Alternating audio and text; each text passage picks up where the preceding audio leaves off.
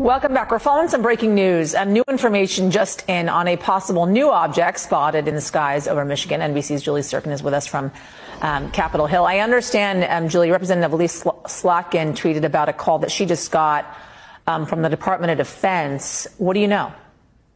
Yeah, Alyssa Slotkin, the representative from Michigan, tweeted a couple minutes ago that she got a call from the Department of Defense saying that our military is an extremely close eye on the object above Lake Huron. We'll know more about what this was in the coming days, but for now, be assured that all parties have been laser focused on it from the moment it traversed our waters. Just in the last couple of 30 seconds or so, Courtney Kube and I are able to report that this object was seemingly shot down by the U.S. military. We don't know much about this right now, but, quote, U.S. military has decommissioned another object over Lake Huron. This is according to one congressional source and one Department of Defense source as well. Now, look, this would make it the fourth object that the U.S. has shot down in either U.S. airspace or over Canadian airspace.